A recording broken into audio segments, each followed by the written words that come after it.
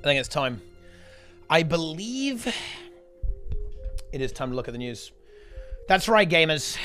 On my day off, of course, obviously, ArenaNet decided to drop some pretty interesting news, actually. And it's specifically about strike missions. Guild Wars 2 is betting on bite-sized raid encounters with End of Dragons. So, they describe what it is. It's a focus on single boss fights with raid-like complexity. But, okay. You know what? I'm going to open with this. I'm going to open with this, guys. Do you notice anything familiar about this character? Oh, wait a minute. Yeah, it's MightyTeapot. MightyTeapot is the first strike mission boss. Now, you might go, whoa, that's kind of interesting. You know, look, there's a picture of Bill Gates. He's got a guitar as well. Isn't that fascinating? And you'd be right. But I have to call out ArenaNet for this. Okay? They said, oh, we can't possibly show any gameplay from strike missions because it would spoil the story. Oh my god, we could never do that. Well, why are you spoiling the story in a random article then? Okay? And don't get me wrong, PC Gamer is significant. But why are we not seeing gameplay? Like, if you're so concerned, right, about not spoiling the story, then why have you done it right here? They could have made this really, really exciting by showing gameplay, showing these strike missions, showing how hard they are, showing the devs playing the challenge mode, the difference between normal mode and challenge mode. Could have easily done that if they wanted to. Or even just show the normal mode, not spoil the CM. I think not spoiling the CM is fair, right? Just show the normal mode. Very exciting. Some of the moves have, you know, the devs talk about it, have camera on there. But oh no, right? Of course not. But they could have just disabled the dialogue, disabled like any cutscene that plays with that, right? All that kind of stuff, and really got people excited about these strike missions. And by the way, tease the villain, because by the way, it obviously doesn't spoil the story, because it's just, oh, MightyTeapot is here, everyone's getting excited, right? It's a bit like, you know, the Wrath of the Lich King, right? Where you show Arthas, you know it's going to be, you know, you're going to have to fight the Lich King Arthas at the end of it, but you just show him looking all menacing. They could easily do that and promote the game. Hey, maybe Shiro's coming back. Maybe Kanaxo is coming back. Maybe Urgoth is back. Maybe, hey, MightyTeapot is back. Oh, wait, yeah, she is. I do have to be very critical of ArenaNet on this, because I do think that End of Dragons, it's not hyped right now. People are not hyped up, and it just seems that they've contradicted themselves here on why they can't hype things up, and where they obviously could have done. Now, as they've clearly demonstrated here, they can show it, and it doesn't spoil anything. They even show the arena, like where you're going to fight MightyTeapot is being displayed here. Right? So, I don't know what to say. ArenaNet, you got to show us some juice. You got to show us the content. You got to actually hype it up. But let's see what they actually have to say, right? Let's see what they have to say. Okay? So, the pressure is on ArenaNet to deliver with End of Dragons. That is indeed true. The ending of the episode was maligned by the community for feeling too rushed. Very, very true. Okay, discarding story beats, blah, blah, blah, blah. Okay, there's really then for ArenaNet to show that shift away from whatever the Icebridge Saga was originally intended to be worth it for this third expansion to make players excited for the future of Guild Wars 2. Ahead of the release, I got a chance to find out if it will. A hands-on session offered a whirlwind tour of a few new areas and activities, including an event chain, one of the new maps, and a peek at the new guild hall. Okay, yeah, exciting. Ooh, the final competition where players defeated the leader of Canada's Ministry of Purity, which is actually the final boss. They're very cool, actually, because that is, of course, a little bit of Mesmer teaser there. Go and play Guild Wars 1 for that one. Guys, you want to know the best AMD motherboards in 2022? I'm sorry, I'm getting distracted by the ads. Hey, PC Gamer, it's working. Your site is operating well here. Ooh, yeah, okay, never mind. It's all promising, but as a long-time player, it's hard to get a sense of how these activities will feed into the game's larger systems. Fishing is a fun pastime, but how will it tie into the longer term of loop of collections and crafting? A Siege-centric public event is fun and new challenge, but will the structure of map cards and rules keep players coming back for years to come? Wait, don't we already know this? Like, fishing is to do with legendaries and probably unlocking the turtle. And the mount works everywhere, not just here. And yeah, I imagine there's no way ArenaNet are going to make the same mistake that they made with Path of Fire and make the maps kind of crappy and not very rewarding. There's no way they'll do that again. Also, bonus meme, new legendary being shown off here. I like that. There we go. Pretty cool, actually. I love to see it. I love to see it. The strike missions I played. So let's go to the strike missions here, guys. We know what a strike mission is. We don't need to read it. It's a boss. It's a single boss. It's got mechanics. What are the easy ones available in this expansion? Interesting note there. Feels grander than its predecessors. For one, it ties in more neatly with Guild Wars ongoing story, returns featuring the return of Living World Season 1, MightyTeapot. This in itself came as something of a relief. I wasn't a Guild Wars 1 player, so I was concerned that an expansion based in that game's counter region will be filled with fan servers I had no connection to. Yeah, honestly, I don't think ArenaNet would do that. There's gonna be fan servers and like little hints, but there's no way they're gonna go that hard, right? They're not gonna go that crazy. Yeah, bringing the Aether Blades back makes a lot of sense. They kind of teased us a few times. Well, they even talked about it on that stream there as well. Okay, yeah, there's going to be a big payoff, guys. Big buff. Tell me the juice. Give me the content, guys. Give me the energy. At its core, it's about movement and positioning, and the game's best bosses embrace that. MightyTeapot's basic attacks are a patchwork of AoE patterns, and on top are a selection of greatest hits familiar to long-term players. AoEs will target and follow each player, forcing the entire team to separate and avoid taking multiple hits. There's the green AoE field that players are to stack on to share out the damage. There's a variation of the Fractal Flux Bomb that needs to be taken away from the group to avoid dropping massive damage over time on top of your party. There's Bullet Hell Orbs. This is actually very interesting. It seems that they're actually looking to blend a lot of fractal design into this, like that kind of Bullet Hell, more movement-oriented style. But they're also looking to... I think this is a little bit Final Fantasy inspired, with like the very well telegraphed stuff, and they want to use repeated telegraphing. That is to say, they want to use always go in the green circle, spread because of this. I think they want to really establish these key visual mechanic markers across all the strike missions so people can kind of translate knowledge rather than having to kind of go from scratch every single time. They've actually talked about this a little bit before, and we've seen this design emerging in strike missions, I think, with much better telegraphing compared to other games, like these big orange kind of cones, right, and green circles to stack in, you know, with arrows pointing at them. So I think this is a good design pattern there. It kind of slightly breaks immersion, but it is good design overall. Let's see here. It's hard to get, it's hard to get a sense of the MightyTeapot spelled incorrectly. Someone call the editor. Ooh. In the demo, we had invincibility. Wait, we had invincibility? Wait. Dude, they've had easy mode this entire time. And to avoid spending time ensuring we had a good distribution of roles. But in terms of pure stuff happening, it feels closer to the current Whisper of Jormag mission. The one most likely to cause a pug to wipe. Okay, that's good. So they've got like a visual eyeball there as well. Multiple attacks stack on top of each other as far as resembling a dance of dodges and quick thinking. You're invulnerable. How do you know? Players stack separate and come together for a quick burst. I actually really like that. I think making it movement-based is really good. I think I like this. Again, wouldn't it be great if ArenaNet had shown us this? It would have been really cool. Really hype, by the way. ArenaNet, what are you doing? Because I like this. I think a really big issue I have with PvE is it doesn't punish you for...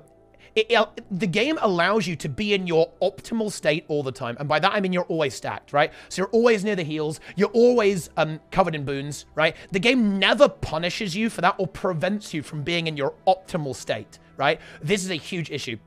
It's a big part of why PvE ends up getting pretty trivial, particularly once you have a good strategy and composition. Because again, you're always in your I can never die when we're all stacked. You can revive people faster, right? You can heal people, barrier people, boon people really easily. And the fact that these fights are going to be bullet hell, movement, spreading, I think that's actually very good. Very, very good indeed. I really hope that this is something that we see across all of the strike missions and pushed, honestly, in raids, and push it even harder in the challenge, like really push that positioning aspect, I think, because that is actually a skill a lot of Guild Wars 2 players suffer, are not very good at, and I think it's one of the things that can punish mistakes really hard is positioning. So this is that sounds really good.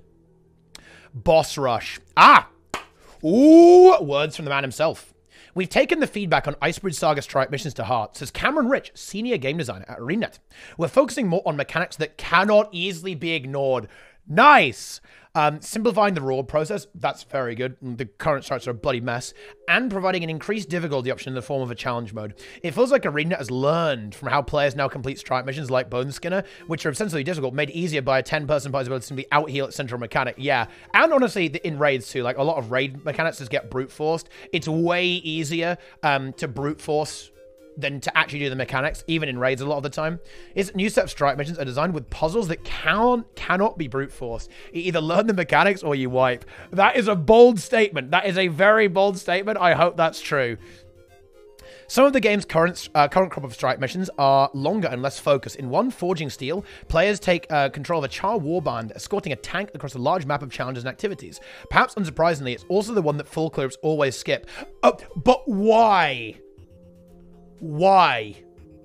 The reason is because it's honestly very, very dull and not very rewarding for the time investment. I actually don't entirely agree with this statement. I don't think it's because it's long. I think it's because the reward balance is off, and I think because it's very, very boring and you can't speed it up very much. You can a little bit with super speed, but not that much. It is time gated, essentially. That is why people skip it.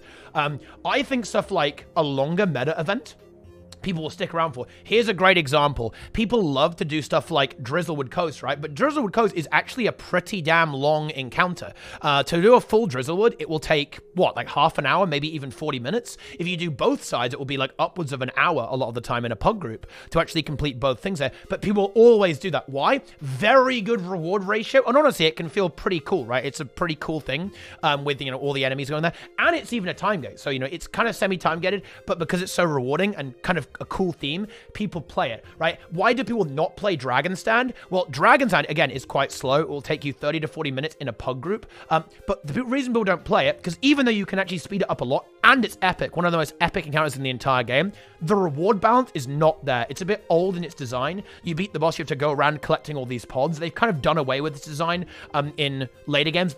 The chests basically all appear around the end boss, and you just loot all of them in one go, rather than having to kind of explore the map and loot all the chests afterwards with these noxious pods. If they actually addressed that, people would definitely do it. Okay? People would 100% do it. And I think I don't think ArenaNet should be afraid of longer or even multi-boss strike missions. I do not think that them being long and less focused is why they don't do it. It's because the reward balance is off. And obviously, it's not that engaging either, because, yeah, so escort quests, not always that much fun. So, the Ender Dragon strike missions each have unique elements that let them clearly stand apart from each other, and each strike mission focuses on a single unique encounter. That is indeed what a strike mission is. This allows our development team to hone their craft in creating satisfying bosses with a variety of mechanics, and for players to display their skill in taking them down. Nice! The general rule for instance combat, red things bad. Good call. And we're even getting some interesting mechanical leaks here as well. We have this orb, which may be moving around, chasing people, I believe, is kind of what was implied there. So it will, target a single bear. Small arena, too. Notice that. It's a very small arena. You can look at my Trin here. She's very, very, she's giant, but, there's actually not a lot of room here. Kind of interesting there to note. And the environment there as well. As someone who spent plenty of time in the game's current strike missions, I'm confident the Mitron fight was better than any of them. Oh! I'm glad to hear it, PC Gamer. But the gamble for ArenaNet is that strike missions are an attractive proposition for returning and new players, especially given the prestige much MMOs place on full raids. Well, I mean, it works with Final Fantasy, right? Final Fantasy basically has strikes as their prestige content, so I think that's fine. Offer a fun, engaging encounters that players can tackle even though they have an hour of time to play. Yeah, this is actually a massive advantage in terms of accessibility for strike missions. You can do a full clear of strikes in 20 minutes, right? How long did it take us today? We did it on stream, right? Strike missions are what? If you're actually pumping, if you've got a static group, right? Or a good group that you do fractals with, fractals and strikes with every day, you're done in 20. They are very quick, very, very fast. And that is huge. Accessibility is important. It really is. We believe that the accessibility and think that Ender Dragon's iteration in the game modes builds on the strengths of the game mode while showcasing lessons we've learned. I actually agree. I believe them as well. I think ArenaNet is really learning from a lot of the things that, a lot of the criticism and feedback they received on a lot of their content in general. This is why EOD is exciting. It may not be the biggest expansion. It may not be even the most fancy expansion. But I think it will be the best expansion purely because of this iterative process. It's not as flashy as mounts or gliding or a new profession. I think it's the boring expansion, right? And I mean that in the best possible way. It's the expansion where ArenaNet say, oh yeah, guys, we fixed the game, right? We don't have a brand new sparkly wand to wave around at you, except for the new legendaries, I guess. But yeah, we fixed it. We did it. We fixed the game, right? It's boring in the best possible way. They just said, right, here's what's wrong with it, fix it. And I love that. I absolutely love that. Yeah, it's the eat your vegetables expansion. Yeah. Oh, man. Endgame activity doesn't take an entire evening to slog through. It is worth bonus meme here, guys, actually. Raids are also pretty quick fire, too. A full raid wing is 20 minutes, right? Or half an hour, if you're in a decent group, to be fair. And strike missions, if you get Hardstuck, it will still take you a long time. But, it's not like raids are that much slower. I really do hope for slightly longer encounters. I'd really like to see a multi-boss strike mission, or even a, well, they kind of said that won't happen, but I would love to see a more raid-like thing, or simply just the reintroduction of raids at some point. Look, we make strike missions really popular, and then ArenaNet brings back raids. No copium, boys. No copium. So let's say, will strike missions be Guild Wars 2's de facto instance content in the game going forwards? Because, yeah, littered with endgame content like Judges, Fractals, and Raids. Some abandoned, some others have been gone without an addition for some not in a while. Yeah, that's what we like to call abandoned. For Ender Dragons, our focus is on leveling up the strike mission experience for players. We aim to make sure that they are the vehicle through which we can bring high-quality new endgame content. In that way, you could say strikes have the spotlight on them right now. Seriously, guys. I'm getting mad, right? Why was there not a stream about this? They've already shown, this is a gameplay screenshot, essentially. They've leaked that Mitron is here. Why didn't they hype this up? Hello? I'm sorry, guys. I don't understand. My tiny, smooth brain is not comprehending why they don't actually set to rest one of the biggest concerns that players have about their game, that they don't have a cohesive plan for endgame repeatable content. This is the big one that everyone always gives them shit for. Oh, ArenaNet abandoning dead game mode, irrelevant game mode. Why were they not hitting us with this? I understand, chat. In that way, yeah. That said, we don't view any of our instance content as de facto for endgame players by any means. Ooh, very open-ended. Very interesting that he says that, actually. That does actually imply that they want to at least kind of maintain the other game modes. To be honest, I think he's mostly referring to Fractals there. I'd be very surprised to see ArenaNet giving up on 5-player content. It's very much expected in an MMO and very well known as dungeons, right? That is what people from WoW and Final Fantasy are going to know about, and I think fractals are necessary, and I think we'll definitely see another fractal. Raids definitely up in the air. That might take a little bit more. It's entirely possible that if strike missions go really well, maybe they can add an easy mode to raids at some point. If everything goes really well, they can make that more accessible. And then if easy mode works, then they would maybe add more raids over time there too, for that slightly more instance content approach there as well. But there you go. For now, I'm happy with what I played. I can't talk about everything I experienced, but this single boss fight had more surprise and personality than anything I've seen from the game's instance content in some time. If ArenaNet can maintain that level of quality and spectacle throughout, then strike missions could be the reason alone for MMO fans to check out Ender Dragons. Wow, that is really, really glowing. And I know that, obviously, we don't really know for sure, but that sounds really cool. It sounds like this is... The way that he says that implies this is actually a long encounter. Yeah. That's what that implies to me. Now... obviously, and multi-phase too. Like the fact that he's talking about surprises, that is telling me, okay, we actually have a multi-phase, complicated, long encounter that changes and different. Now, he was literally invulnerable, okay? And I imagine their DPS wasn't great, so it might... we'll see how that works out. But to me, that very strongly implies it's a longer encounter, okay? And... oh, can you imagine if all of the CMs are a bit like so they have like an extra phase? Oh, honestly, I love that. I love this kind of that mythic WoW-esque. Oh yeah, it's a new phase. Like my biggest fantasy. Okay, whoa, guys, go. Do you know what my biggest fantasy in the entire game is? They go back and rework Demos CM. Okay, you phase Demos to 10%. Okay, but when you get there, instead of him being at 10% health, he actually goes to 30% health and climbs up onto the arena. You go to like a different arena that's a bit bigger to accommodate this. He climbs up onto the arena in mega demon mode and starts stomping around all over the place and has like an entirely different phase. Ah, that'll be so good. Oh, yeah, exactly. Mega demon mode. Very unlikely to happen, but it would be cool. Yeah, this sounds great.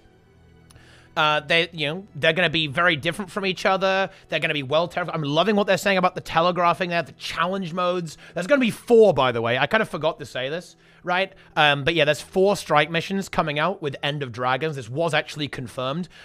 It speaks about the first one here, Mitron, but there are 4 new strikes, again, with challenge modes, which is very, very exciting. Huge bonus meme, by the way, actually. The challenge modes, and I think this is kind of fun, actually. They're going to be releasing the CMs. They talked about this in an article with Cameron Rich on their own blog, on the ArenaNet blog. They're going to be released periodically after launch, right? So they're not dropping them all at the same time, and they're not in at launch, right? So you have to wait. So you have like the initial hype of playing through the story and the strikes. Then you get the hype of the CMs coming online. So there's going to be like there's going to be 4 kind of race to world's first style events on the strike missions. Now, to be honest, I don't know. This is the thing, right? This is why I think there needs to be a stream or like a Q&A about this. Cameron, how hard is it?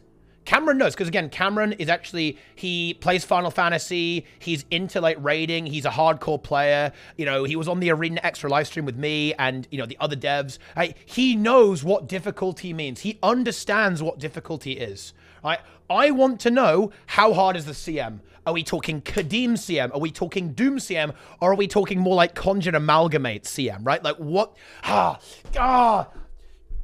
It's just, I really wish that they would communicate about this, because this is one of, in my opinion, the big headline, big changes the game is having. Strike missions are the end game. We're adding more of them. They're on launch. We've got end game PvE on launch. This has never happened in Guild Wars 2 before, I believe. Even raids were after launch. This is in the game day 1. This is huge, massive, absolutely insane drop, right, of content, and a complete paradigm shift in the way ArenaNet is developing their game. Why don't we know about it? Why aren't they giving us information, right? Like, how hard is it? How do the rewards work, right? You know, is it, you know, are the CMs daily repeatable? We don't even know that, right? We don't even know if the CMs are daily, or if they're one time, or if they're even repeatable. Okay, I think they do say, I think they did say it's repeatable, actually. I'm not sure, though. Someone can fact check me on that. But yeah, there you go. Not good to drop it on day 1. No other game does that. Well, I think that's why they're not doing it with the challenge modes, to be fair. But they, like, other games will drop dungeons day 1. WoW will have dungeons day 1 of X-Pack, right? They won't have raids day 1, right? Like, raids come out later, which, you know, is a different thing. But strikes are, you know, kind of like dungeons, Dungeon-esque style stuff. And the challenge modes aren't, right? But there you go. Yeah, those are my thoughts on that article. Very good news, actually. I like it a lot. And I really hope to see ArenaNet really push and stick to their guns, because I think strike missions can be really, really good. I think it can be the catalyst that can make 10-player content in Guild Wars 2 reborn. And I've got to say, this is a really nice article. So well done there. Nice name. Phil Savage. I think it's well written. And I think that the way he's describing this sounds really, really exciting, actually. I love to hear it. I really, really do. Fantastic article. Fantastic news. Love it. Big hype. Let's go. Right, that's the news. That's the news!